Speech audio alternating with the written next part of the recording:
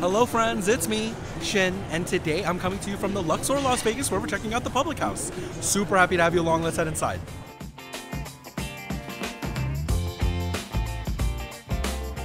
Alright everyone, and here we are seated at the public house. A very lively sports bar here at the Luxor Casino. Nice big screens for your favorite sports programming, comfortable booths and tables. It looks like a pretty good place to enjoy the game and catch the vibes. I like it here. Now regardless of the vibes, I'm all about the food, so let's take a look at what they have to eat, starting with the drinks. And here is your drink menu at the public house. You've got draft beers and specialty cocktails on the back here. Feel free to take a pause in the video if you'd like to take a look for your favorite drink. You've got bottles and cans down here. Your wine list over here. All of these beers. And your non-alcoholics here as well. Trying my best to keep you guys from the glare here, but that's the beer menu. Now you all know I'm not too much of a drinker, so today I'll just be sticking to the food. Let's see what they've got to eat next. And here is your menu at the public house. Let's take a look at the appetizers first. You've got nachos up at the top there. Oh, poke nachos, that sounds pretty good. Calamari and the like. You've got your soups and salads down here. And then you have burgers and sandwiches.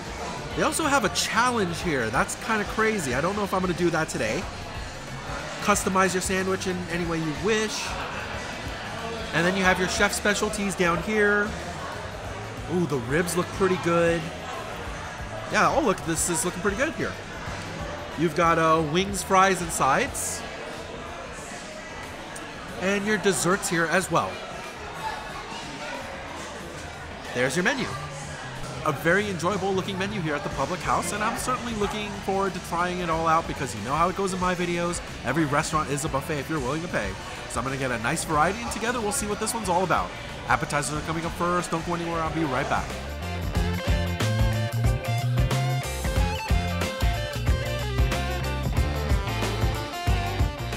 Welcome back everyone. Now my appetizers just got here and this is looking great. Let me give you a view. I got an order of their tuna poke nachos as well as their pepperoni pizza bites, their coconut shrimp, and their Texas style no bean chili. This is all looking really tasty. Let's give it a try. First up, I want to try the coconut shrimp. You can actually see the bits of coconut in the breading here and it feels ultra crispy in my hands. Let's give it a shot.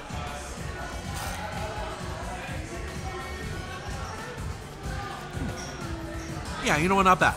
I actually really love the texture of this particular shrimp. Such a fantastic crisp to that breading, and the tiny fried strands of coconut here are actually providing a little bit of a different crunchy texture. It is fun to eat. Now that said, unfortunately, I do think that the breading is a little bit bland. The coconut flavor is present, however, it's very mild. And in general, I just want some more seasoning and flavor in that breading. And I would say that's because the shrimp inside is actually quite good. A nice briny flavor to that, and while I will say it's a tad chewy, it holds up to the crunch of the batter well. Because it is a coconut shrimp, I was expecting much more of that sweetness. Although I suppose if I thought of this as just a standard fried shrimp, it's not bad at all. Now it is served alongside two sauces. I'm going to try and dip it into this red one first. I imagine this is something like a sweet chili sauce. Let's see how it tastes.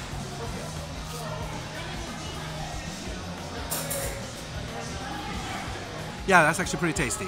It is very much like a sweet chili sauce, although they definitely emphasize the heat here. There's a lingering spice that's actually very pleasant. I think if the sweetness of the coconut in the shrimp was a little bit brighter, it would create a really nice balanced harmony along with the sauce. There is a bit of a sweet tanginess up front with that sauce, but then it ultimately leads to a much spicier note. Not a bad sauce at all, I like that one. We'll try dipping it into this cream sauce as well. And let's give this a try.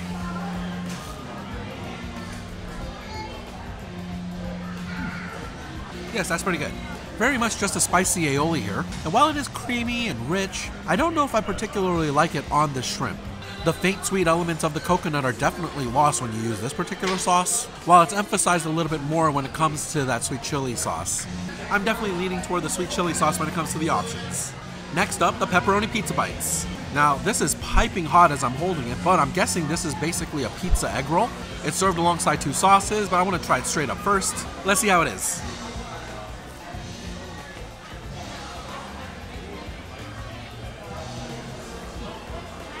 You know what, that's fine. A really crispy egg roll skin here. Excellent fry job. I actually really love the texture. Now there is a very rich cheese inside, providing a bit of a gooey creaminess, and the pepperoni in here certainly gives that trademark salty flavor. Now while I know there are 2 dipping sauces, there's no sauce in this, so it leans very dry. The only real moisture is coming a bit from that cheese. I'm not sure if I'm a huge fan of this one on its own. I guess we'll have to give the sauces a try to see. First up, we'll dip it into the classic marinara sauce here. I have a pretty decent idea of how this is going to taste. Let's give it a shot.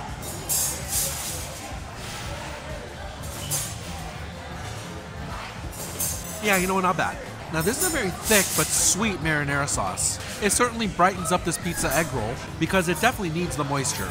That said, I do think the marinara sauce is pretty average. You get a little bit of sweetness there, but I think I would definitely appreciate some more garlic. And while the seasoning is okay, I think in general the marinara sauce is very plain.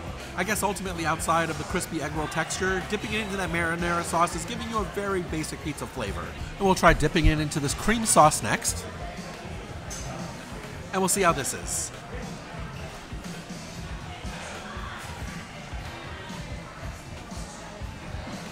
You know, I'm a little torn on this one. I actually think it's a very good sauce. It's something like a spicy ranch dressing. There's a nice heat up front, but it does lead to a cool, tangy, and creamy flavor afterwards. Honestly, it's actually quite a good sauce. I guess my only issue is, unfortunately, I don't really like it with this particular appetizer. While I understand the concept of dipping pizza into ranch, which I happen to love by the way, without the pizza sauce element already here, it ends up overpowering the rest of the flavors, and so you really only end up tasting that spicy ranch. You know, in general, I'd say that appetizer is just okay. I don't know if I'll get that one again. Alrighty, next up, I'm trying their Texas chili. Now this is a no-bean chili topped with cheese and served alongside chips for dipping. And hopefully this is good. Let's give it a try.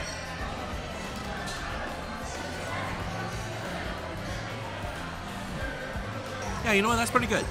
Now the tortilla chips here are definitely store-bought, and unfortunately they don't impart a ton of corn flavor. They are fresh, however, and not stale at all, so they have a good crisp to them.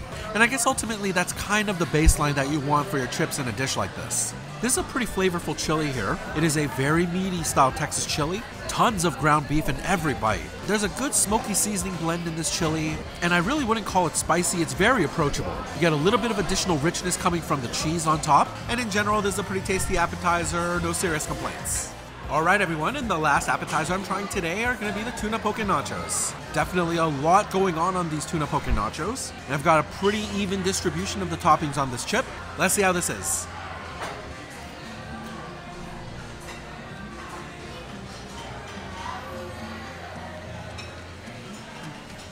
You know, unfortunately, I'm not a huge fan of this one. Now, these are the same tortilla chips that they use for the chili. Store-bought, not a ton of flavor, but they are crispy. The tuna is a little bit softer than I would prefer it to be. I would appreciate it if it was a little bit more firm. While it isn't disintegrating, I would say it's not as satisfying to eat. There is a spicy aioli here providing a little bit of a creaminess to the overall bite. And then there's something like an eel sauce that's providing such a pungent sweetness. Now the issue is that not all the flavors are balancing very well. You kind of taste every individual element on their own, and then depending on whether or not you get one of these jalapenos on your chip, there's actually a very spicy aftertaste. It's odd because I know all of these flavors should go together, but I think each of the elements here skew a direction just far away enough from each other where it's not balancing properly for me. While I wouldn't say it's bad, I'm just not a fan of this one. Alright everyone, now that does it for all of the appetizers I'm trying today. I'm going to continue working on this and then we'll try some handhelds next. Don't go anywhere, I'll be right back.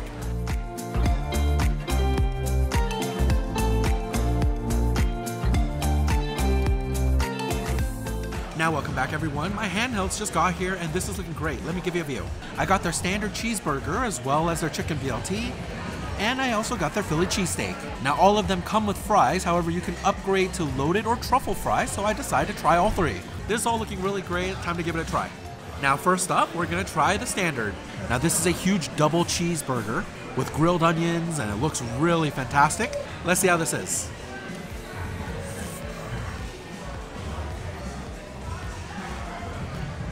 Yeah, that's a very good burger.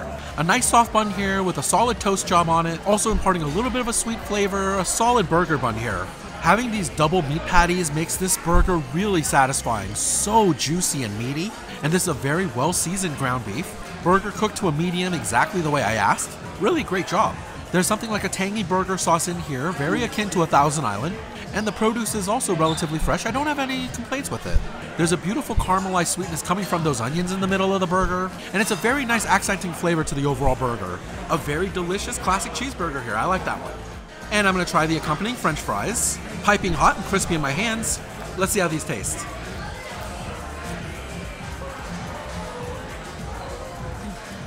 Oh yeah, those are fine. A very nice crispy French fry here. Good crunch on that exterior, and a nice potato flavor coming from the center. Really well seasoned. No bland French fries here, and in general, these are really solid. No complaints with the French fries. Alrighty, next up, I'm going in on the Philly cheesesteak. A very big steak sandwich here. I'm certainly in the mood for a good steak. Let's see how this is.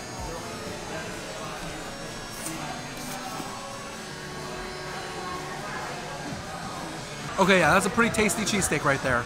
A very good bread here for the sandwich. Incredibly airy and soft in the center. And while it has been baked to a beautiful golden brown, there's not a ton of crisp to that exterior, really leading to a very soft sandwich loaf. This is a very good ribeye steak in the center of the sandwich.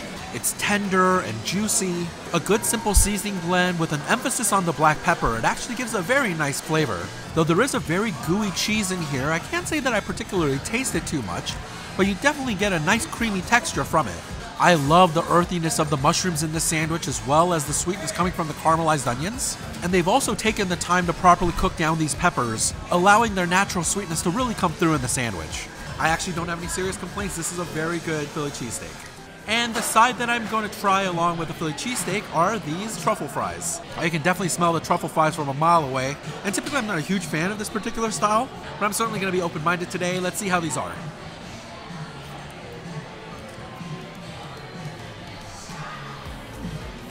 You know what, not bad. As mentioned, I'm typically not a fan of truffle oil because it's very overpowering, even with very light applications. I will say though that the flavors are much more accented here and you don't actually get overwhelmed by it. They did a good job with the amount of truffle they added.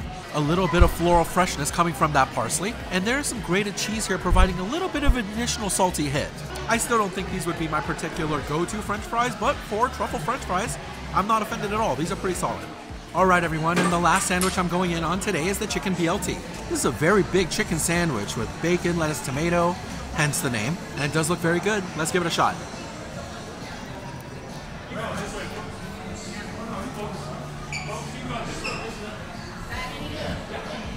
Yeah, you know what, that's pretty good. There's so much flavor coming from this ciabatta bun. They finished it off with some cheese on top, and it has a very soft, spongy texture. Actually, I'm quite a fan of this cheese ciabatta bread. Now, unfortunately, the chicken in the center is a bit dry. While it's decently seasoned and imparting a good chicken flavor, it is just a tad tough from not having enough moisture. There's a nice salty hit coming from the bacon here. The lettuce is crisp and fresh here. I really haven't had any issues with the produce here at the Public House. Now, they are using a pepper jack cheese inside, which is providing a little bit of heat in addition to its richness. And I believe that same spicy aioli that we saw from the appetizers is here as well, providing a little bit of additional heat. Not a bad sandwich at all. If that chicken was a little bit juicier, this would have been really good.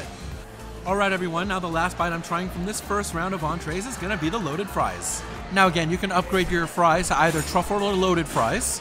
And so these are the loaded fries with cheese, bacon, and some chives. This is looking really rich. Let's give it a shot.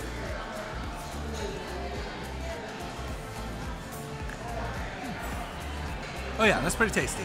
It is good that they have the basic French fry down here at the Public House because it really makes the upgraded French fries that much more worth it. Now I happen to really like this particular cheese sauce.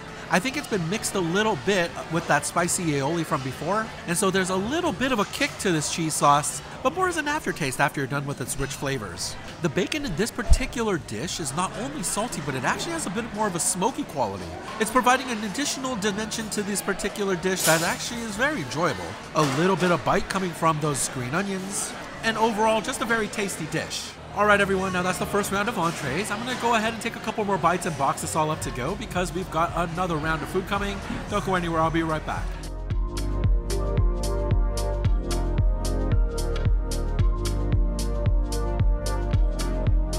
Welcome back everyone. Now my last round of entrees are here and this is looking great. Let me give you a view. I got their fish and chips as well as their salmon dish and a half order of their ribs. I'm definitely starting to fill up, but this is all looking good as well, so time to give it a try.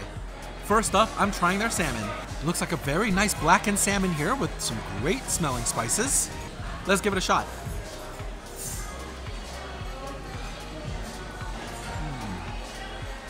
Okay, you know what? That's really good.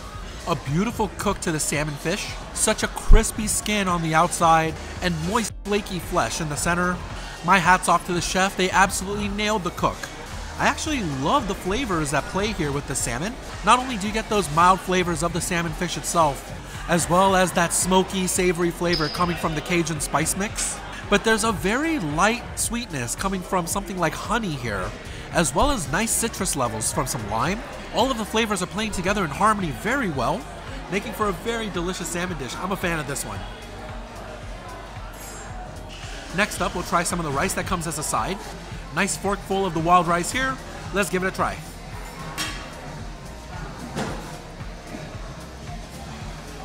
You know what, not bad.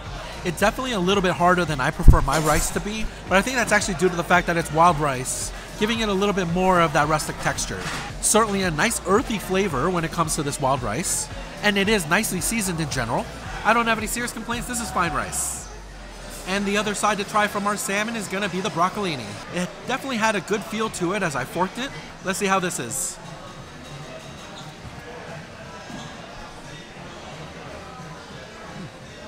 Very healthy. I'm pretty sure this is just blanched broccolini. I don't even believe there's salt on this. It does have a decent cook on it though. It is still relatively firm, a nice little snap on the outside as you bite into it, but still a soft enough center where you're not exactly fighting with it to put it down. You know, it is a tad bland, but honestly at the end of the day, it's broccolini, it's good for you. Okie doke, next up, we're going in on their fish and chips. Served alongside fries as well as some coleslaw. I'm gonna dip the fish into this tartar sauce here, and we'll give it a try.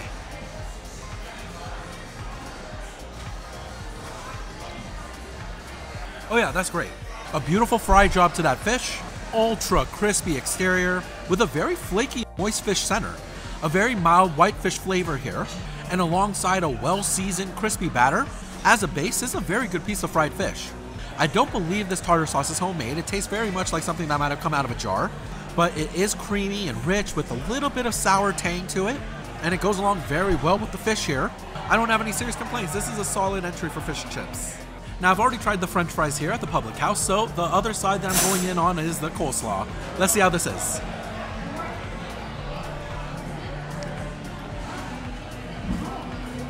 Oh yeah, that's a very good coleslaw. Much lighter than I thought it was going to be. Despite the fact that there's a very creamy dressing on it, it's not as heavy as one would expect. There's a very sweet flavor to this particular coleslaw. I want to say it's almost borderline too sweet, but it's actually counterbalanced very well with the amount of vinegar in here, providing some tang, ultimately balancing out to a very enjoyable flavor. Solid produce here as well. This is honestly a pretty good coleslaw here. Alright everyone, now the last entree I'm trying today are going to be the barbecued ribs. Got a half rack of ribs here and a really nice bone. Absolutely smothered in barbecue sauce. Let's see how this is.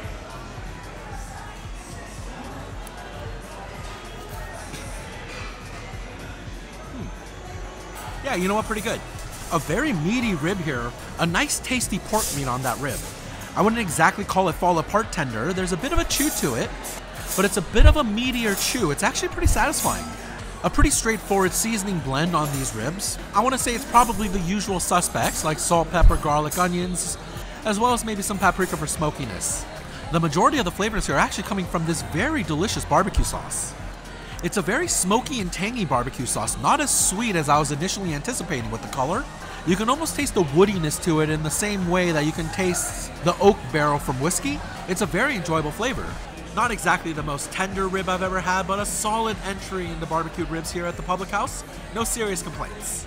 Alright everyone, now I've already tried the coleslaw and the fries, so the last side to try today is going to be the cornbread. And I'm really starting to get full here, so I'm glad this is coming to the end. Let's see how this is.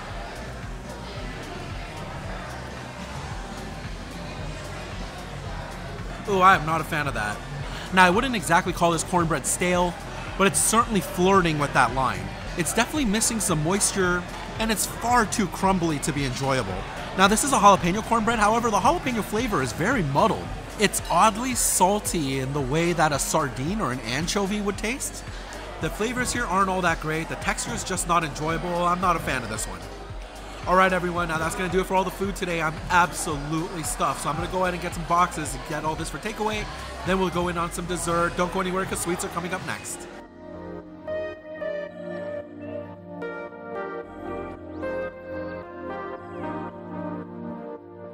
Welcome back, my friends. Now it's time to cap off this meal with a little bit of dessert, and I got the cheesecake today.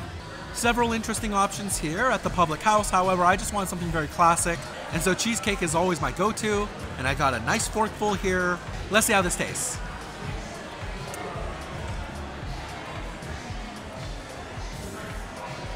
Oh yeah, that's quite good. Now I'm not entirely sure if this was homemade or store-bought, but if it was store-bought and frozen, they certainly gave enough time to thaw, because the cake has a very nice creamy texture. The graham cracker crust here has a very nice nutty sweetness, and they've incorporated a nice amount of butter into that crust because it has a great richness. The strawberry sauce that it's served alongside is actually very flavorful. If this particular strawberry sauce comes from a jar, I'd certainly like to know which one it is, because I think I would use it at home.